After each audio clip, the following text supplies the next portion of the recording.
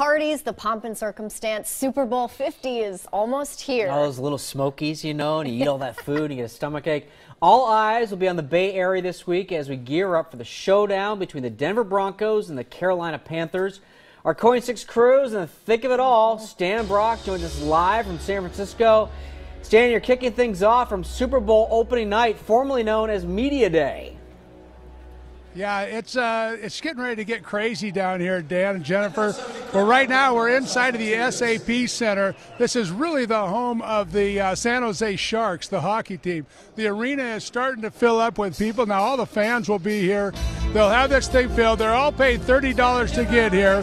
They have live music here. The band is going. But you can see the seats are just starting to fill up. They opened the door about 20 minutes ago and people are starting to come in. The floor is starting to fill with all the crazies. We've seen some people in some really weird dressing, but it'll just get better, I think. Now the Denver Broncos, they're going to be here first, and they'll be here in about an hour or so. The Broncos earlier tonight, I guess they're earlier today, they were involved in a little bit of an accident, one of the team buses, but everybody's okay. They all expect to be here on time. We're going to take a chance. We're going to have an opportunity to sit down with some of the local guys that are on the teams as we go. We're going to try and get Mike Remmers when the Carolina Panthers get back in here. But you can see without question the number one fan, the people who everyone wants to talk to most, is Peyton Manning.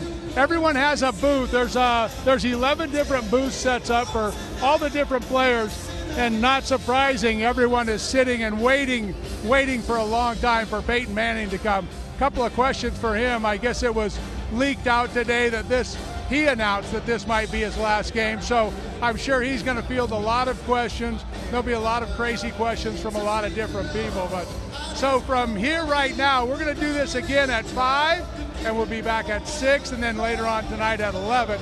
So from the SAP Center in downtown San Jose, I'll send it back to you guys in the studio.